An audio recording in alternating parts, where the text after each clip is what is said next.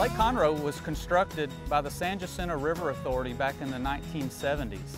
Over the history of Lake Conroe, an invasive aquatic plant came back in the late 1970s, and by the early 1980s covered almost 40% of the surface acreage of Lake Conroe.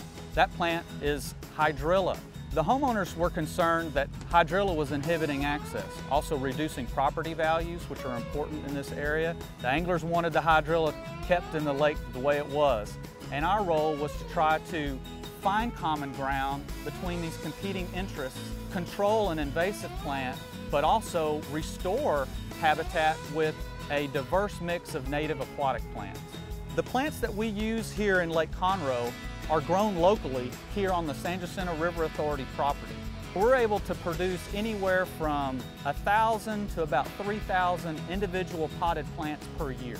When we plant plants inside these cages, we generally plant a variety of native aquatic plants.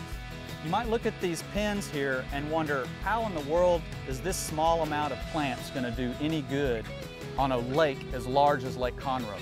But through our research, we've learned that if you can establish mature stands of native aquatic plants in small founder colonies, they are able to expand on their own through seed and spread much quicker than we can effect through planting alone.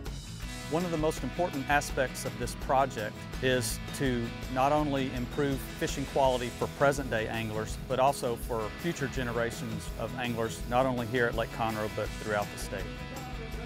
The Texas Bass Classic Foundation and Gulf States Toyota provide much-needed financial assistance, ensuring a bright future for Texas fisheries.